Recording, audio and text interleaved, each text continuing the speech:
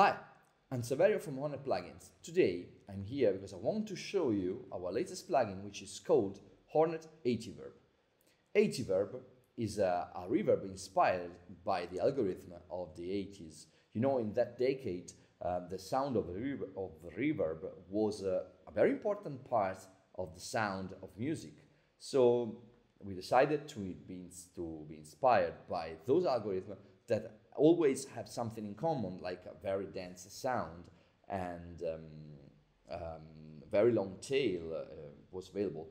So what we did is to package all those kind of reverbs which are made mainly by some delay lines, modulated with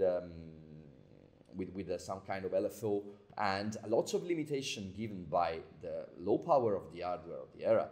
So you also get distortion inside of the unit, and the modulation is not really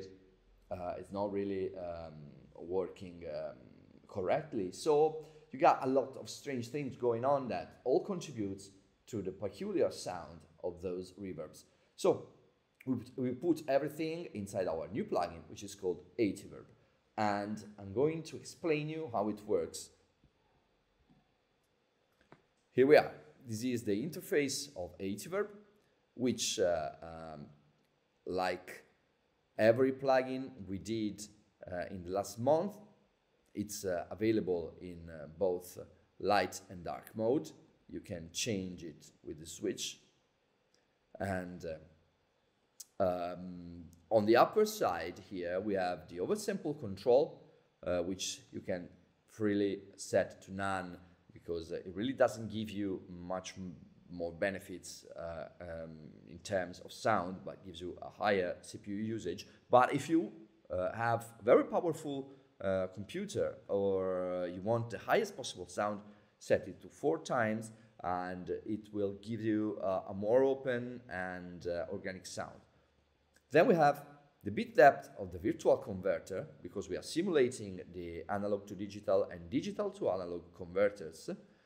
Then we have the sample rate of those converters. The quality control lets you set the amount of delay lines used to simulate the reverb. The lowest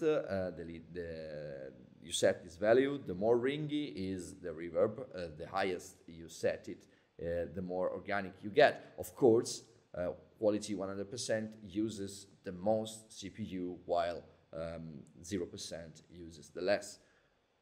Then we have the dry-wet control, which allows you to dial back dry sound and mix the reverb and dry sound, and the bypass switch, which of course bypasses the processing. Then we have this slider, which controls the character of the reverb. The high-pass and low-pass filters are before the processing of the reverb, so allows you to change the sound that enters the reverb unit. Then we have the pre-delay that delays the reverb sound by that amount of milliseconds, giving you the idea of a wider stage. Then we have the length, which is the tail of the reverb. Of course, longer tails are wider stages, while or anyway more reflective rooms, while shorter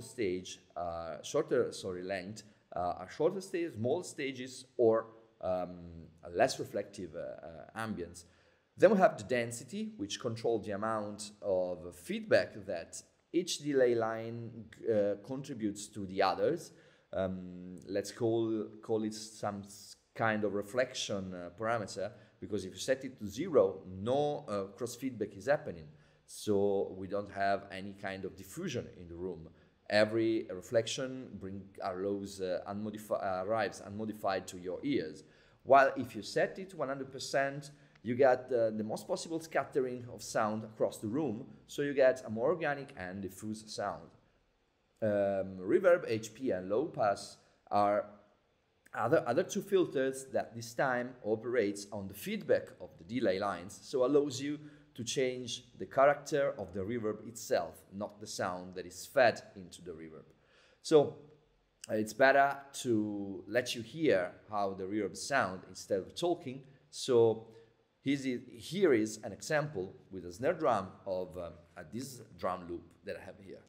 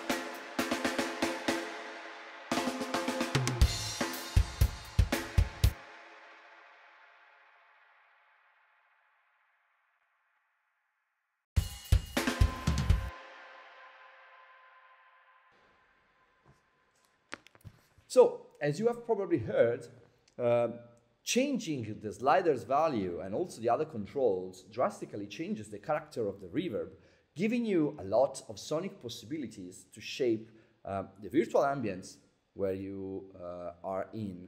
And this allows you to create plates, rooms, holes, and also other strange effects. Reducing the bit depth, you can get some noisy effect that may be cool for some kind of music. So you have a lot of possibilities with 80Verb. And this was HoRNet 80Verb. We have a demo for this plugin, so you can go on our website and try it out before buying it. And of course, if you like it, we want to hear your opinion, and also if you don't like it. So write the comments down in the box here on YouTube, or write us directly and let us know your feedback. We're always curious to know what you can create with our plugins and if you like it or not. So thank you very much for watching this video.